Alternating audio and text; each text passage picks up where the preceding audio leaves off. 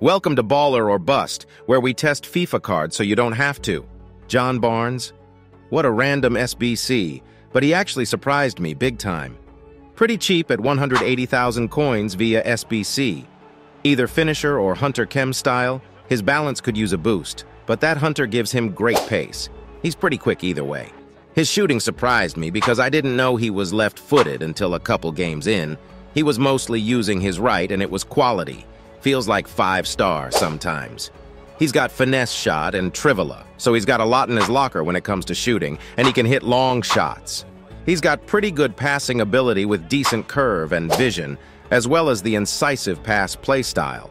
Now his dribbling, average body type, and low balance makes it seem like he's going to be average.